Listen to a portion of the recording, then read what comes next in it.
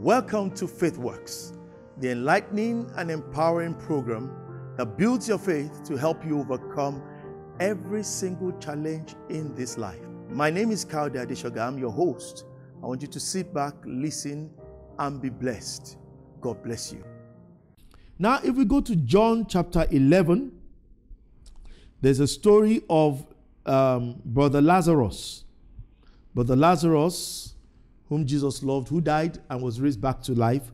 I can't read the whole chapter. It will take a lot of time, but I'll be skipping a few lines and then we can go through it together and see how Jesus was able to use this threefold operation to raise Lazarus back to life. Wonderful operation. Wonderful insight. John 11, I read from verse 1. Now a certain man was sick, named Lazarus of Bethany, the town of Mary, and her sister Martha. It was that Mary which anointed the Lord with ointment, wiped his feet with her hair, whose brother Lazarus was sick. Therefore his sister sent a message to Jesus, saying, Lord, behold, him you love is sick. When Jesus heard that, he said, now, the first declaration is coming up immediately. This sickness is not unto death, but for the glory of God, that the Son of God might be glorified thereby. So he started with the confession. So sometimes you can start with the confession, or you can start with the prayer and then the corresponding action. You can start with the prayer and then the confession. You can start with the confession, then march into prayer. How did Elijah do his own? He started with the confession. He said, there shall be no dew nor rain according to my word. So he first said to Ahab, I think it's 1 Kings 17 or so, or 18. He said, Ahab, go. I hear the sound of abundance of rain. He said, run before the rain catches up with you. So he made his declaration first. Then he went up to the mountain to pray. Then he prayed, and each time he would pray, he would put his head in between his knees, and he would tell his servant, what do you see? He said, the sky is clear. The seventh time he said, I see a small cloud, dark cloud like the hand of a man. He said, let us go, the rain is coming. So sometimes you may make your declaration before the prayers. And sometimes you make your prayers before the declaration, depending on the circumstance you find yourself. But you must put the three together. They work together. One alone will not work. The three work together. So in verse 4, Jesus started this crisis with a confession, with a declaration. Now let's go on. Now Jesus loved Martha and her sister and Lazarus. When Jesus had therefore heard he was sick, he abode 2 days still in the same place where he was. Then after that said to his disciples, let us go to Judea again. His disciples said to him, Master, the Jews of late sought to stone thee, and you're going there again? Jesus answered, are there not 12 hours in a day? If any man walk in the day, he stumbleth not, because he seemeth that the light is the light of this world. But if a man walk in the night, he stumbled, because there is no light in him. These things said he, and after that he said to them, our friend Lazarus sleepeth. He is making the second declaration again. So that's why we said importunity. You don't say it once and keep quiet. You keep saying it in variations. He said, first, he said, this sickness is not going to lead unto death. Then he refused to say Lazarus is dead. He said Lazarus is sleeping, and I'm going to wake him up. By that time, he knew Lazarus was dead. So he said Lazarus is sleeping. He's not dead. So he began the conquest of this situation of this crisis with declarations. He said, Lazarus sleepeth. And his disciples said, they didn't understand what he was saying. And the conversation went on and on and on. And now I'm going to jump. You all know the story. When he now went to Judea, to Lazarus' house. And I'll read from verse 30.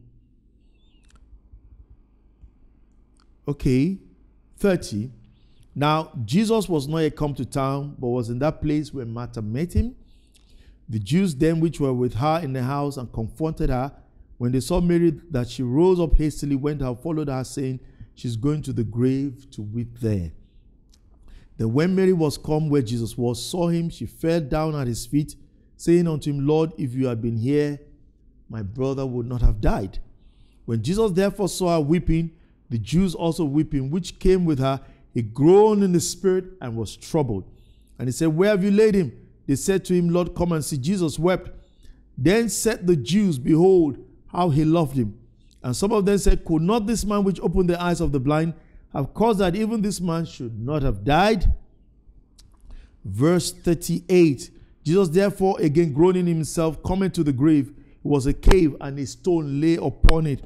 Jesus said, take away the stone. So Jesus started with a declaration, then to a corresponding action, then he's now going to go to prayers. So there's no order, but the three must go together, but there's no order. Now, Jesus said in verse 39, take away the stone. Martha said, the sister of him that was dead said unto him, Lord, by this time he stinketh, for he had been dead 4 days. Jesus said to her, said I not unto thee that if you would believe, you will see the glory of God? Then they took away the stone from the place where the dead was laid. Now Jesus lifted up his eyes and said, Father. Now he began to pray. You can see the three walking together in Jesus. That's why Jesus had results. That's why he had results. And that's what he was trying to teach them when he said, Lord, teach us to pray. People think Jesus' prayers were answered because he's the Son of God. No, it's not a title. The prayers don't get answered because of title. You can be apostle, you can be archbishop, you can be anything. In fact, there are lots of ministers like that. Their prayers don't get answered because they don't know how to pray. They don't understand the workings of the principle of successful prayer or result-oriented prayer. Now, here Jesus started with a declaration. Then he varied the declaration. Then he went on to a corresponding action. Said, take away the stone. Then at that tomb, he began to pray. Say, Father, in verse 41, I thank thee that thou hast heard me. Okay. Meaning, he might have prayed first earlier that is not recorded because he's now referring to a previous discussion with the Father. I thank you because you had heard me. So he actually started with prayers. Or he started with a declaration, then he prayed, then he came to corresponding action, then he prayed again. So the three is not a one-time thing. You can take the prayer 1, 2, 3, 4, 5, 6, 7 times. Confession can be endless till you get the result. The corresponding action could be 1 or 2 or 3. But the three must vary and work together. Otherwise, there will be no result. And that's why you see people without result. And they look as if God answers a special kind of people. God has no respect of person. He has no special person he's answering anywhere. And then he continued his declaration. You could see the variation. In verse 42, and I knew that you heard me always, but because of the people which stand by, I said it that they may believe that you have sent me. And when he has thus spoken, he cried with a loud voice, Lazarus, come forth. So he ended up with a declaration. So how did he start? Prayers, declaration, corresponding action, prayers, declaration.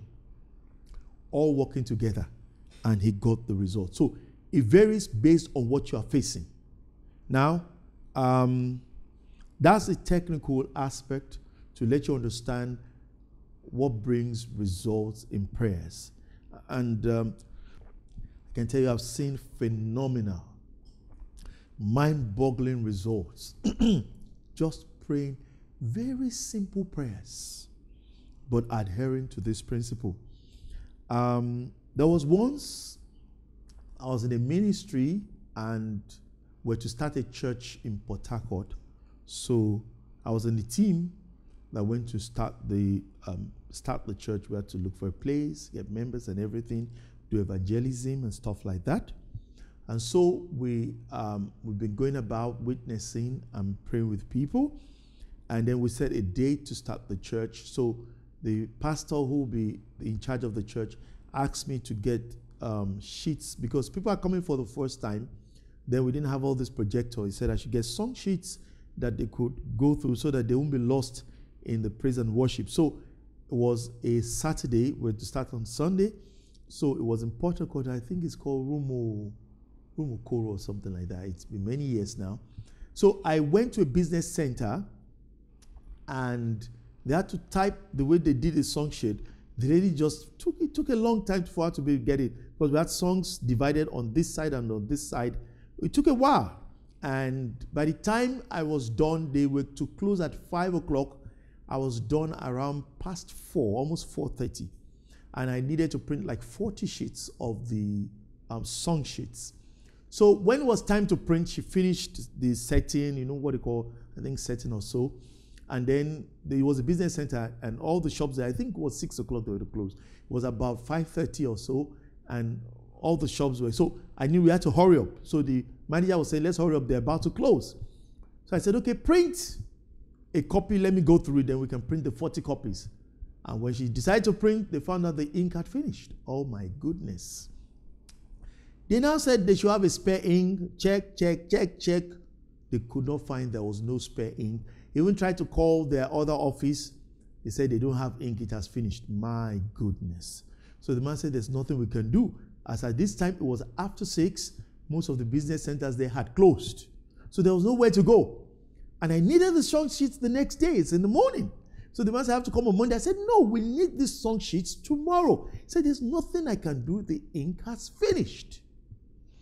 Just before then, a man came. He had given them a job to do. And they had finished his job, and he was supposed to go through it.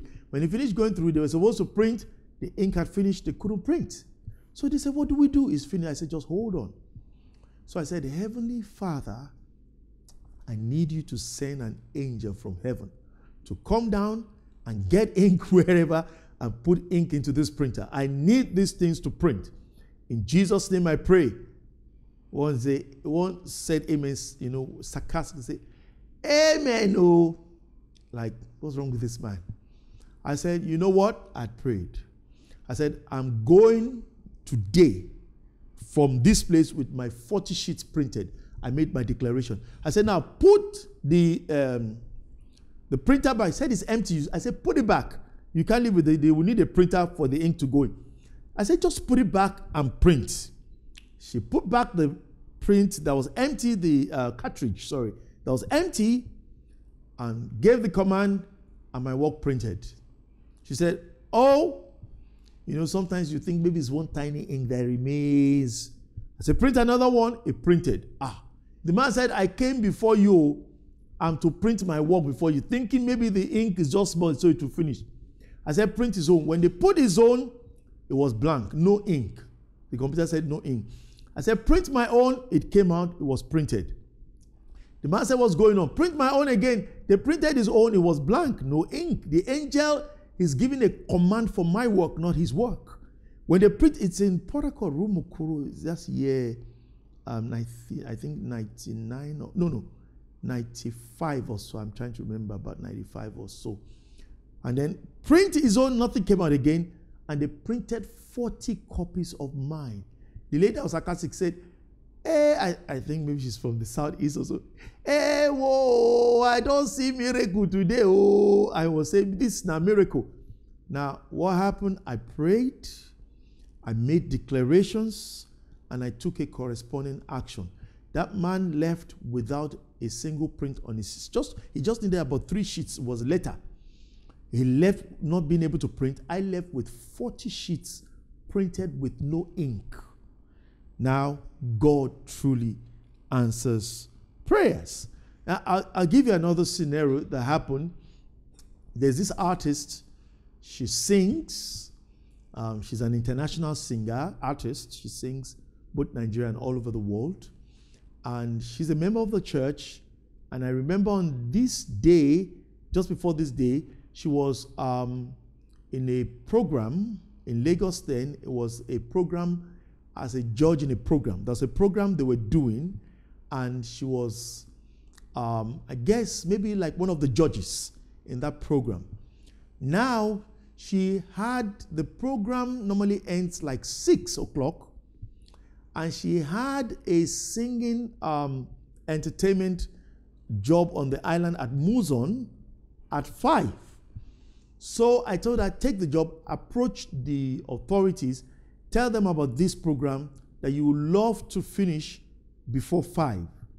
And they agreed that she could take up that program, which was on one of the days, because the judging program is a Monday to, I think, Friday, and the singing job she had at Muzon was on a Thursday evening to start at 5. So we needed to leave the place, which is on the mainland, at latest 4:30. We'll be against traffic. So we envisaged we'll be there by 5. So I was in the car with another person, and she was inside. So she came out. I said, it's past 4. We need to be getting ready to go. She said, the program is still on, and she cannot leave. I said, but you have another singing job at Muzon. It was a big company that invited her band then to come and to sing. I said, you haven't? He said, there's nothing I can do. I said, no, you're not going to disappoint them there. She went back at 4:30. She said they started late. So they said they have to finish, which may run into the night. I said, Jesus. So she went back into the hall. I said, Father, send an angel from heaven to cripple that generator.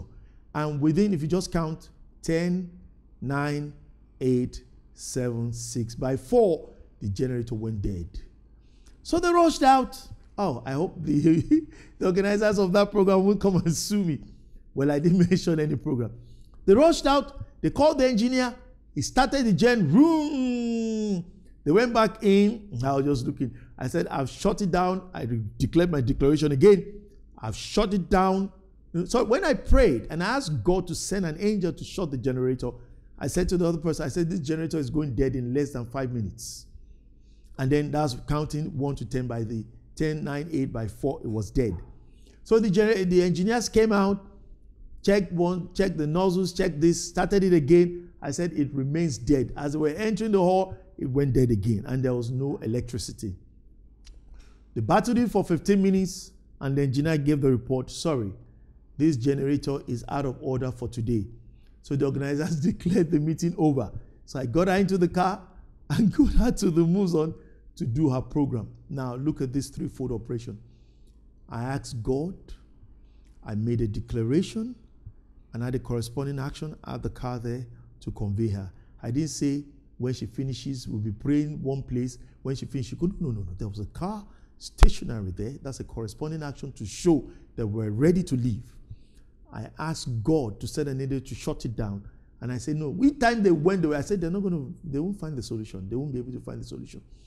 And guess what? The next day, the generator worked perfectly without any issue. So what happened? Your guess is as good as mine. Amen. Do you desire to live and operate God's way of doing things? Do you desire to understand how faith works? Fundamentals of Faith is a book written by Kayode Adeshoga. It teaches in simple terms how to operate the God kind of faith that helps you overcome all hurdles of life. Fundamentals of Faith is available for purchase at Trem Bookshop, Obanikoro, Lagos, and Bible Wonderland Stadium, Surulere, Lagos. Get a copy today. I'll give you another testimony. I was in Port Harcourt. I don't know why it's always Port Harcourt. For a program, it was a convention of a church. And in that meeting, I told the pastor, I said, I was invited to minister. So when I got up the podium, I said, today, now I wasn't saying as a hype. Some say it as a hype. Oh, today is your day of miracles. Somebody say amen. No, I don't do that. I say what I believe is going to happen. So I said, today, anyone here that needs a miracle is getting it. Even before the service commences, I said, if you're deaf, you're going to hear. If you're dumb, you're going to speak. If you're blind, you're going to see. If you're lame, you're going to walk. And right there, they brought to my attention that there was a young boy who was about 11 years of age. He was born deaf and dumb. Never heard, never spoke in his entire life. He was there with his mother. And I said, bring him up. They brought him up. Now I want you to see how this works. I said, tell your son he's going to hear now and he's going to speak well now.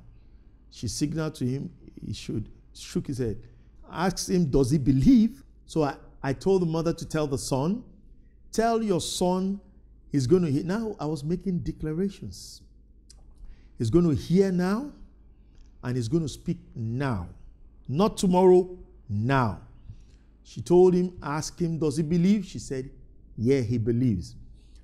Tell him what's the first thing he wants to hear. You know, I went on. I was just making declarations for about 5 minutes. I was making declarations and declarations.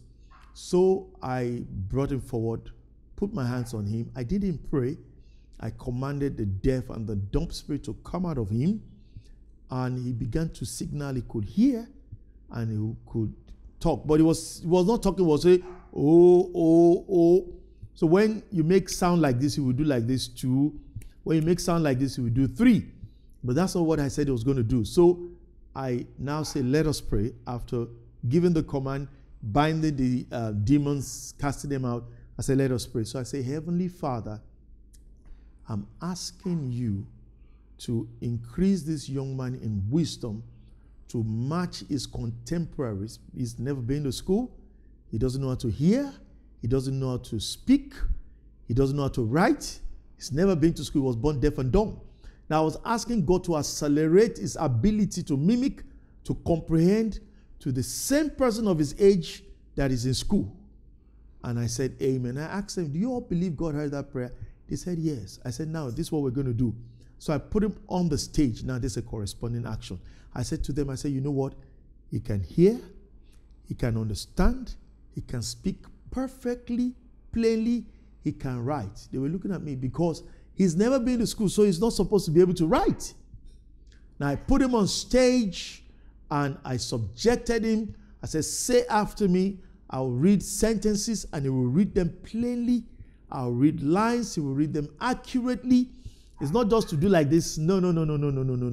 That day, that boy was able to write perfectly, was able to speak clearly, plainly. You never knew he was deaf and dumb before. He was able to hear and mimic and understand. He was able to read. I mean, he didn't go to school. He was reading. And then when Mary, he was reading. He was talking. Not saying, No, he was talking. He would call Jesus and say, hallelujah. He would say it accurately, mimicking perfectly. But then I started with declarations. Then I prayed. Then I subjected him to all those actions. Do this. And we couldn't even have a service anymore. The whole place just went haywire. That's God. I was just about maybe 2-3 years in the Lord when I did this, when this happened. I was not even a pastor. Praise God. And I believe you can do much more.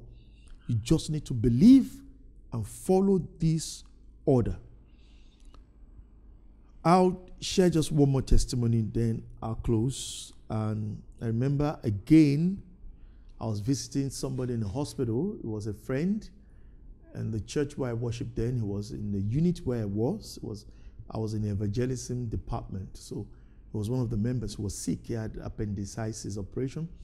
So I went with a few members of the unit to visit him in the hospital. And we prayed. And the nurses hearing us prayed. One of the nurses approached me and said, sir, you praying, are you ministers? We said, yes. He said, there's a lady upstairs, a very, really, really bad case that she would really appreciate if we could pray with her. So we went up. She was in a coma. She had oxygen and they were giving her, I think, blood. And it didn't look good. One bit didn't look good. And so was a threefold thing we did. And I asked the nurse, I said, before the close of today, this lady will be up on her feet, walking, running, and giving glory to God. She looked at me in shock. You know, when you know an amen didn't come from within, you just say amen so that she won't offend me. She said amen. I said, she's rising up today. She's going to lift up those 2 hands. She's going to be perfectly well. She was in a coma. And so we prayed and asked God. And we prayed and prayed. And I told the person that we came to pray for, I said, when she gets up, get her details for me. Now, there's no corresponding action I could do other than a prophetic one. I said, when she gets up, get her details. Today, don't go to sleep because she's getting up today. And when I went to visit my friend the next day, I asked of the lady, they said she got up that day. They held her back for about 5 to 6 hours to do more tests. She was perfectly okay, perfectly strong, perfectly well. There is nothing you approach God in prayer. There's so many prayers that have gone to God that he has answered, and God is waiting. In that Luke 11, he says, he may not rise because you are the friend, but he will rise because of the importunity, which is the confession. So God is waiting for their confession, but they are not talking. And so the prayers appeared not to be answered. They are all being answered. He went further in that Luke 11. He said, ask and it shall be given. Seek and you shall find. Knock and it shall be opened. Meaning, whenever you go with that request, God immediately springs into action, but is waiting for your confession and waiting for your corresponding action. He wants to see a follow-up on your request. If I start with testimonies, we will not leave here today. Multiple, mind-boggling, beyond comprehension. And most of these testimonies happened when I was just less than 3 to 4 years as a Christian, such a young believer. We just ask God casually. We just take up the confession, follow up on a corresponding action, and we saw phenomenal results. And God is not a respecter of persons. You can have phenomenal results. This is the principle that stands between a successful and a failed prayer life. There is no prayer warrior anywhere. There is no prayer guru anywhere. There is no mighty man of prayer. That is not in scriptures. All we have in scripture is any person, whosoever, 1 month in the Lord, 1 day in the Lord, 100 years in the Lord, that will approach God with importunity, with boldness, and bring his request, follow it with a confession, and add a corresponding action. And I understand why he told Joshua, the book of the Lord shall not depart from your mouth, Joshua 1:8.